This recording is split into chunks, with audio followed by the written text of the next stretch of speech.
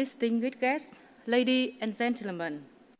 In recent years, the financial inclusion process in the world has achieved positive outcomes in enabling better access of people and business to financial services, narrowing down the gap between rural and urban areas, financial infrastructure investment and expansion, improving indicators for growth, development and poverty reduction, and using of social resources in efficient manner.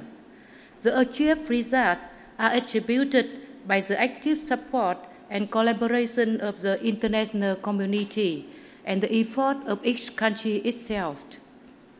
These are reflected in the global initiatives and programs on financial inclusion from the United Nations, G20, APEC, ASEAN, the World Bank, and ASEAN Development Bank, through which principles, checklists, and national strategy framework on financial inclusion and its implementation mechanisms are developed.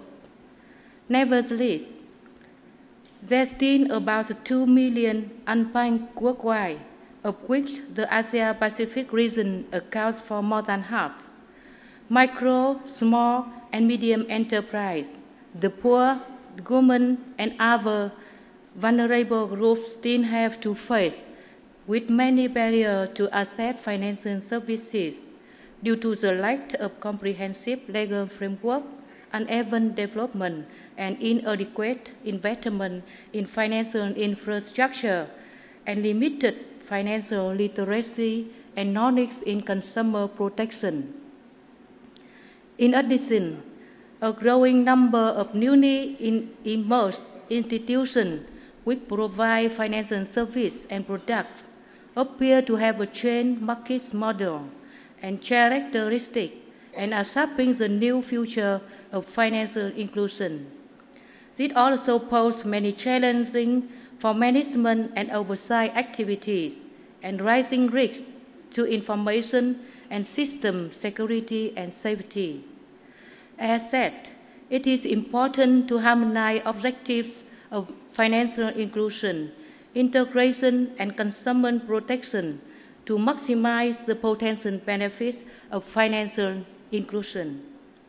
Ladies and gentlemen, with that in mind, the State Bank of Vietnam, in collaboration with the City Foundation and the Foundation for Development Corporation, organized the Asia-Pacific Financial Inclusion Summit entitled Advancing Financial Inclusion in a Digital Age, to open up a forum for discussion on the above-mentioned issues, with the focus on development of technology for financial inclusion and seeking cooperation in this area.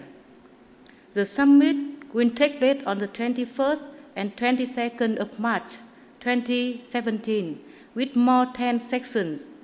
We'll explore and discuss on the factors of regional financial inclusion development, technology for growth and consumer protection, and financial inclusion, and the opportunity for the poor, the women, and youth, etc. This year's summit is held in the context when Vietnam has actively put joint efforts with the international community to promoting greater financial inclusion.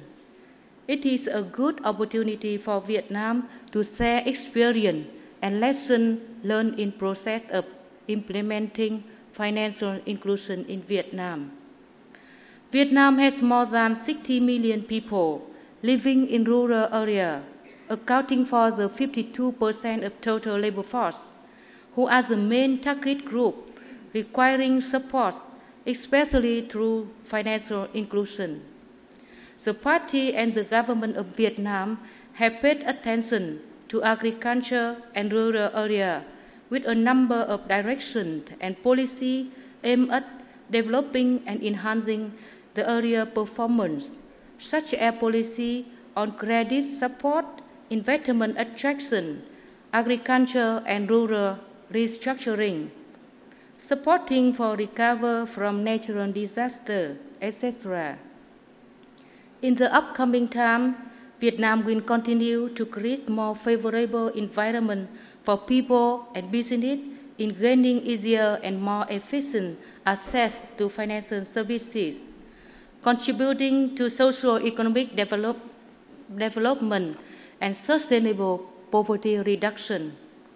Therefore, Vietnam wishes to receive the attention and cooperation from international donors and organizations and international and domestic financial institutions to assist Vietnam in achieving effective and sustainable development and implementation of financial inclusion. Ladies and gentlemen, the State Bank of Vietnam welcomes and highly appreciates the joint effort of the City Foundation, the Foundation for Development Corporation, partners and donors in working closely with the State Bank of Vietnam to organize this summit. I look forward to hearing the following topic discussed during the summit, in example, policy issue and solution, the legal framework, infrastructure development, diversification of financial services and products, and the role of related stakeholders in achieving the goal of strengthening and furthering regional cooperation in financial inclusion. Again, I would like to wish all of you good health and our summit have a successful. Thank you very much.